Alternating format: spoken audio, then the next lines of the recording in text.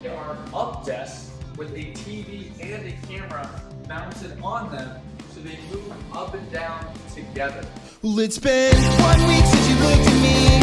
Cuffed you right on the side and said I'm angry. 5 days since you laughed at me. Saying get back together, come back and see me. 3 days since the living room. I realized it's not my fault, but couldn't tell you yesterday. You've forgiven me. It'll still be 2 days till I say I'm sorry. Holding out and watch the hood week, cause I make you stop think. You think you're looking at Aquaman. I summon fish to the dish, although I like the chalets. Wish I like the sushi, cause it's never touched a frying pan. I like wasabi when I bust rhymes. Reline the air rhymes, because I'm all about value.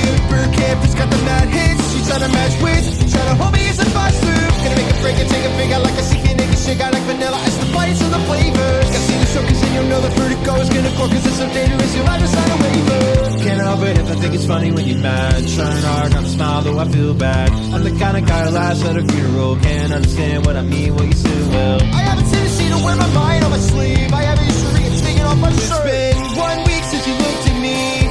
Threw your eyes to the air and said you're crazy. 5 days since you tackled me. I still got the records on my knees. 3 days since the afternoon. You realize it's not my fault that I'm a little too soon. Yesterday you've forgiven me, but I'm so sorry.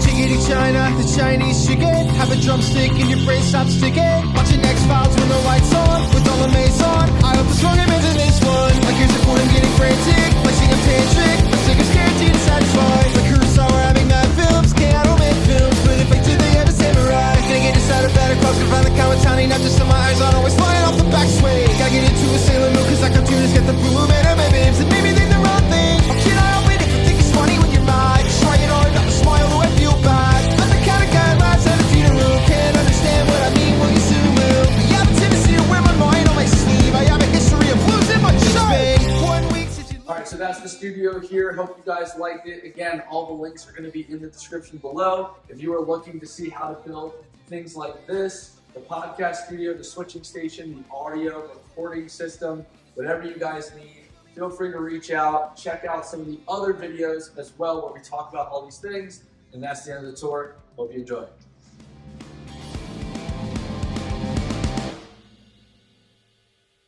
Alright, so starting with the monitor. This is a 43-inch LG monitor, and it has a quad view on it. That is native to the monitor, not being done by Blackmagic here. So we have a multi-view from Blackmagic.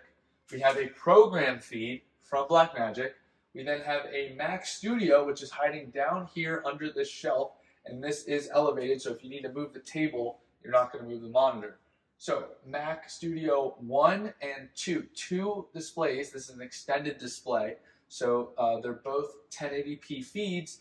That way we can run this feed, which is our Mac right screen, as an input into the switcher. So you see here in our super source, we have it as a source. We can move those boxes around however we want, and we can bring things back and use this as a source into the video switcher. So if we pull a Zoom call up and we're looking at a website, a video that we're watching, we can run that into here. They can see it on the screens over there, and we're good.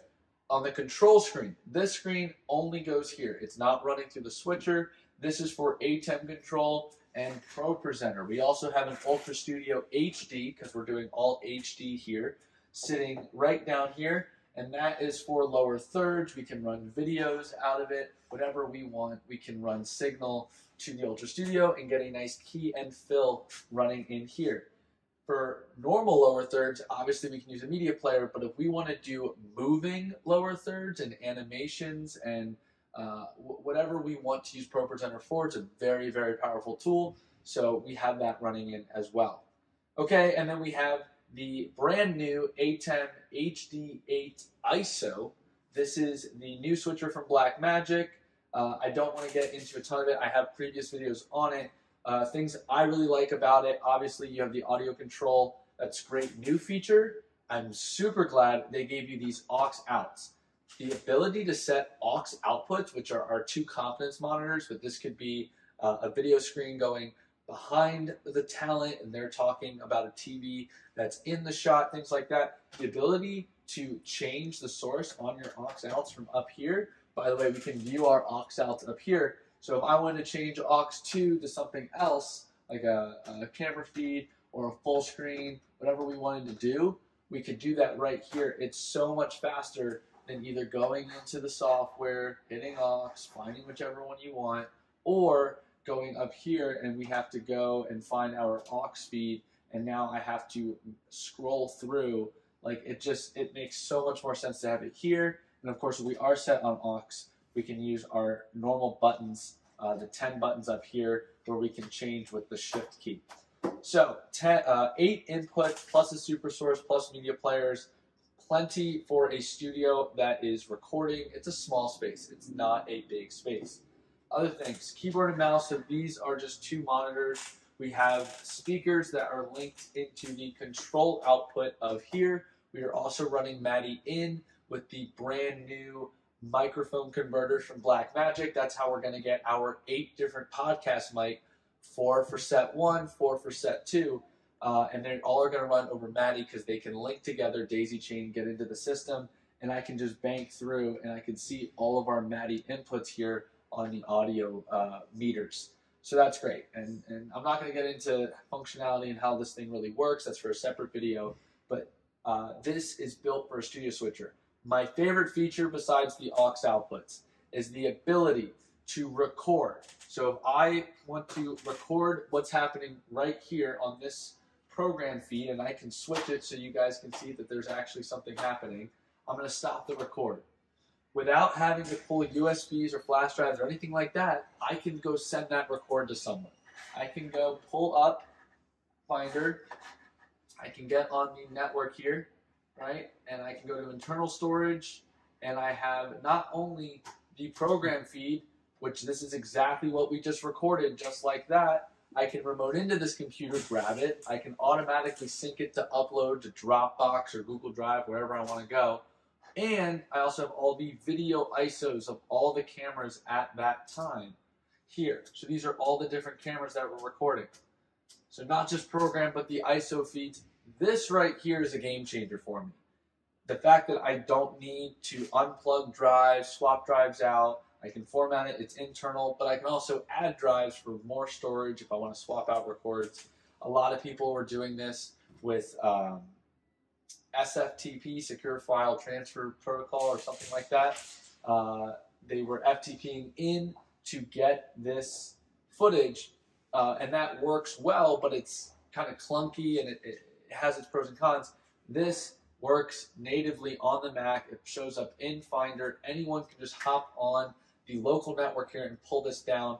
I don't even need to sit here in the room. I could be out there doing a podcast and switching the show myself. And of course, we have the super source transitions, which makes our life easier, right? So we can get all the cool animations going. So that is it for this station here. Obviously, we have converters. We're doing splits. We have an Apple TV. If you are not implementing an Apple TV in your studios, you need to. It is super versatile to when you're talking in the studio, not even recording, just hanging out, having a good time, being able to cast your laptop or your phone, or just be able to play music from YouTube or wherever you want and have it route through your system is super, super useful. We use this all the time. I use this in all my other studios. So make sure you're putting an Apple TV in your studio as a source. And you might need to do some workarounds if you're having problems getting like the correct signal to show up because of security measures, etc. Other things, so this is on a floating shelf. We have just some storage up here. It's a really small room, and we have a little bit of storage down below. These are just extra cables, tools, things like that for now. So that's the control room. And we have